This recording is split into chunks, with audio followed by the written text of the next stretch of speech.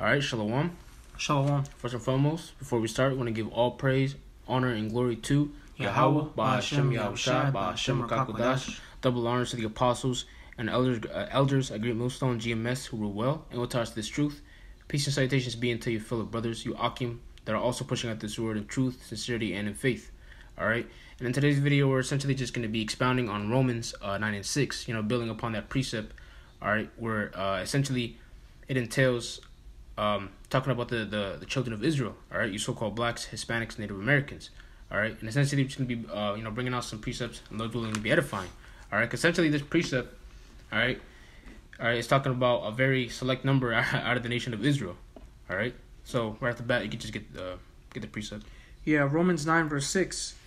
Not as though the word of the Most High hath taken an effect, for they are not all Israel which are of Israel. Yep, and for edification's sake, before the camera started rolling, before we started recording, out of curiosity, I went into the Spanish translation, in the Blue Letter Bible app, and it actually entails, roughly paraphrasing, it says that they that are the descendants of Israel are not of Israel. All right, which is better put in a different angle, and that's essentially what it is. They are the descendants are out of all the 12 tribes. All right, the ones that know that they're Israelites, that they know that they descend out of one of the tribes, are not the Israel of the Lord. Or in other words, they are the lost sheep that don't hear the shepherd's voice. That shepherd being what? Hamashiach Yahushua, our Lord and Savior.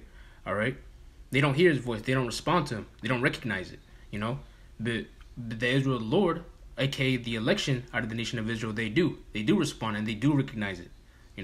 But the 2/3 out of the nation of Israel, the ones that are destined to be destroyed, are not. And so what? They're likened unto the heathen. All right, the certain nations that don't descend from Abraham, Isaac, and Jacob. All right, the rest of the men upon earth. All right, the one that don't have a God to cling onto. The nations upon earth that don't have a living power like we do. All right, but a certain selection of our people act just like how they are. All right, yep. Heathens. That's what they've been likened onto. And we're gonna get another piece of it in Matthew's. All right, where even Yahushua said this. Mm-hmm. You gonna bring it out? Or you gonna say something? I just wanted to say real quick, because what it said, they that are of Israel are not all of Israel, because there's Israelites who are by blood Israelites, but spiritually speaking, they're likened to heathen, because they act as such. They act very ungodly. Mm-hmm. They reject the Most High. Which really that's not it. It's really the Most High rejecting them. Yes. But they're likened to heathen, because when you look at what a heathen is, and what these nations, they don't have a power like we do, man. Yep. So get the next one. Yep. Come on. Salakia, yeah. Matthew chapter 18 and verse 17. And if he shall neglect to hear them, tell it unto the church. But if he neglect to hear the church, let him be unto thee as an heathen man, mm-hmm. and a publican. Yeah, and Yahushua said that, all right, and mainly this was context. This was dealing with disputing in the church, talking mm-hmm. about brothers. And guess what? Those brothers, or these individuals, our former brothers, are Israelites. So even then, the Lord said, to Yahushua said what to treat them, as an heathen man. If they neglect counsel, or if they neglect the church. When talking about business within the or disputings in the church, and he just said what you're going to treat them as a heathen man, all right, and so that in itself already implies that essentially the Israelites that decide to be rebellious, that decide to neglect the Lord, all right, that decide to be as like on the heathen and take on their customs, well, you have to avoid him, all right, you have to shun him. All right, because he's not following what his father told him to do. Just imagine that, being a father and having a son, and literally him being not being obedient. You're gonna in this society you can disown him. All right, scripture. Mm-hmm. So like 2 Corinthians 6 and 14, be ye not unequally yoked together with unbelievers. Yep. For what fellowship hath righteousness with unrighteousness? So like for what fellowship hath righteousness with unrighteousness, and what communication hath light with darkness? Yep. And the 2/3 of our people are in darkness.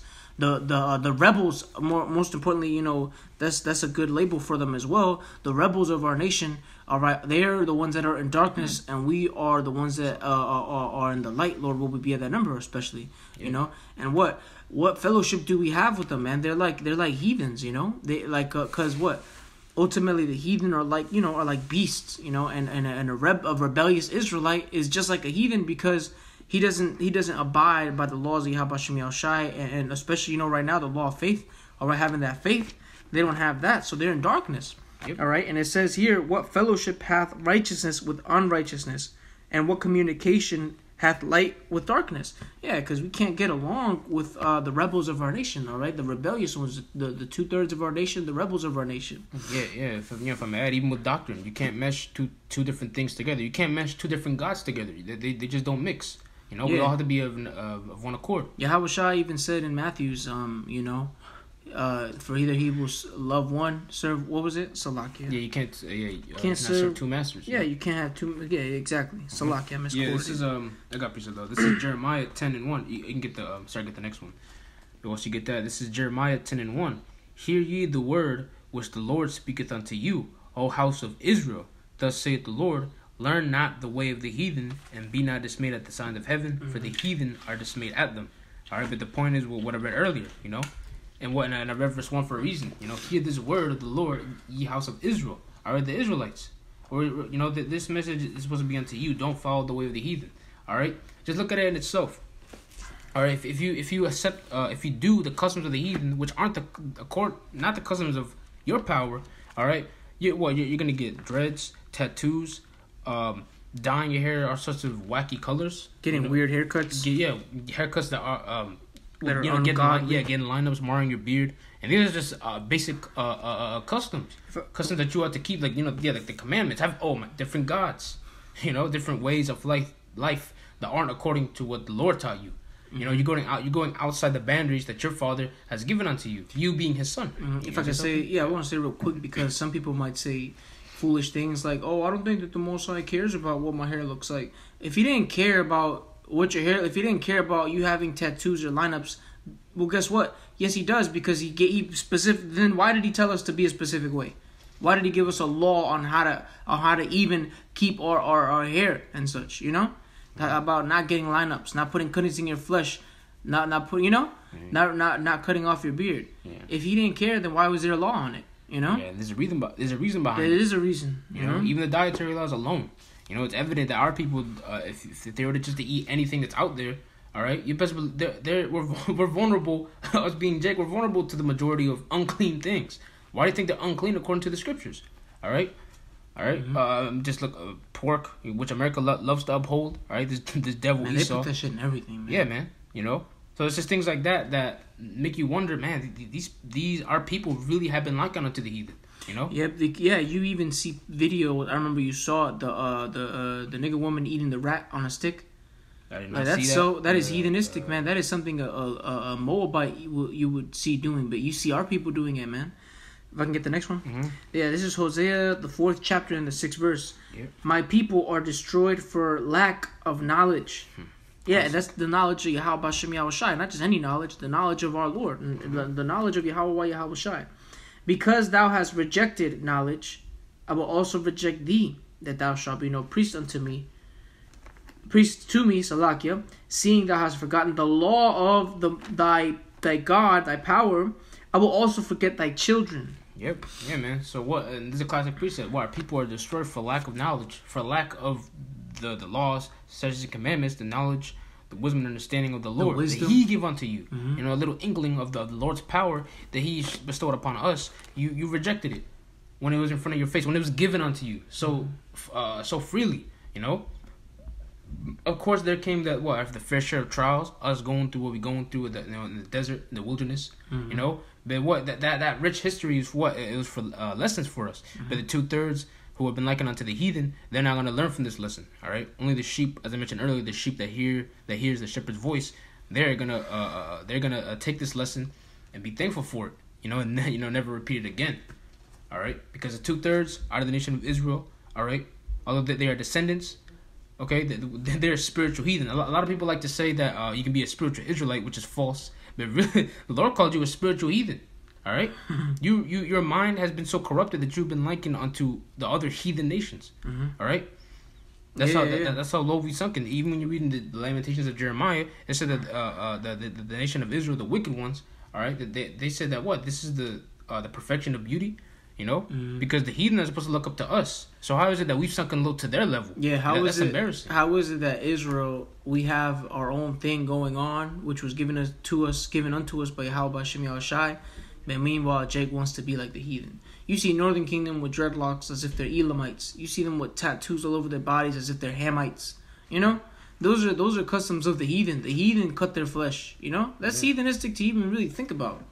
You know, get the law, Deuteronomy. That's not the law, but which one? Deuteronomy 4? It's in the Oh, you want me to get 4 and 6? Yeah. This is the book of Deuteronomy, chapter 4. I'm gonna start at verse 6. Sure. Keep therefore and do them, for this is your wisdom. And you want me to start at 5? Yeah. Deuteronomy 4 and 5. Behold, I have taught you statutes and judgments, even as the Lord, Yahweh, Bashem Yahushai, my power, commanded me, that ye should do so in the land whither ye go to possess it. Keep therefore and do them, for this is your wisdom and your understanding in the sight of the nations, which shall hear all these statutes and say, surely this great nation is a wise and understanding people. Yeah, man. So what? We're supposed to be the role models to these heathen, man. But guess what? The role models have sunk into their level. All right, you know, the Israelites, the wicked ones of the nation of Israel have sunk into their heathenistic state. The rebels. All right. Yeah, the rebellious ones. Okay, because what? The Lord set up two ways. All right, there's never a gray area. All right, the Lord will give you life and He give you death. You know, to record us in that day. You know, even now. All right. So the thing is, we have two choices. You know, to live or die. And guess what? The rebellious ones, all right, out of the nation of Israel, the 2/3 are gonna choose the way of the heathen. All right, they're gonna be likened unto them. All right, spiritually, although they are Israelites by blood, the Lord's gonna disregard them just like they disregarded Him. Yeah. Right, so I got the scripture. Oh no, go ahead. Can I just get this real quick? This is Proverbs 16 and 25. There is a way that seemeth right unto a man, but the end thereof are the ways of death. All right, and that's the point. All right, these wicked Israelites, they look at that it seduces them essentially. You know, it woos them. The way how the heathen are doing it, the multitudes, you know, which is what, but it's just nothing but evil. If it's against the Lord, they get wooed of it. It's sin. Yeah, it's sin. Our people, it's almost like they're enchanted by it. All right, and any opportunity they have to disobey the Lord, they do it. You know, and that's basically what made them unclean in the Lord's sight. I got a precept. 1 Corinthians 2 and 14. But the natural man receiveth not the things of the Spirit of the Most High, for they are foolishness unto him, neither can they know them, because they are spiritually discerned. Right, because ultimately, you know, the natural man, the carnal Israelite, all right, he just doesn't get it. You know, he doesn't understand why the Lord, why the Lord said not to do this, why. He wants to know why so bad, and doesn't even just go with the fact that, you know what, we're supposed to obey anyway, so I'm going to listen, you know. The natural man receiveth not the things of the Spirit of the Most High, okay? And ultimately, that's them having the spirit of sleep, the spirit of slumber, all right? Because that's what it truly is, because an Israelite that wakes up to him being an Israelite, keeping the law, statutes, and commandments isn't enough. You have to have faith in Yahweh Shai to not be condemned. You know? And guess what? Israelite that does that and doesn't keep the faith in Yahweh Shai, doesn't have the faith in Yahweh Shai, hey man, ultimately the Lord's rejecting him, you know, if he doesn't have faith in Yahweh Shai, because that's the justification in the sight of the Lord in this time. Okay, go ahead. Yeah, that's right. Hey, and that's pretty much the point. All right, because as for us, you know, in this house, what we're gonna serve Yahweh Shai, but as for what the Israelites that made the sin are from righteous forefathers, they become likened unto the heathen. All right, they become outcasts. You know, the true outcasts. You know. If I can say it real quick, cause oh no. Go ahead, bro. Yeah, I was just gonna say, like it says, the natural man receiveth not the things of the Spirit of the Most High, because one of those things is what? Faith in Yahweh Shai, knowing of Him. You know, being able to read about Him in the Scriptures, and knowing that He's that Him. All right, being the propitiation for Israel, that was part of prophecy. That, you know, Him being the Savior is part of prophecy. So like, yep, And them being barren of faith, that made them empty. All right? So ultimately, they have no value in the eyes of the Lord, just like the heathen, vanity. Yep. All right? And that's why the Lord's going to disregard them, and ultimately they're going to learn that lesson by death, in the end. But as for the elect, they're going to be exalted, that's right. For actually be holding that integrity and that is the Lord, even when the majority of Israel didn't want to. But that's pretty much it. Just edifying, bringing out some extra precepts on Romans 9 and 6. All right, so with that, we want to give all praise, all honor, and all glory to Yahweh, Ba'Hashem Yahushai, Ba'Hashem HaKadosh. Double honors again to the apostles and the elders of Great Millstone GMS who were well and taught us this truth. Peace and salutations be unto your fuller brothers, you Akim, that are also pushing out this word in truth, faith, and sincerity. And with that, we're going to say Shalom. Shalom.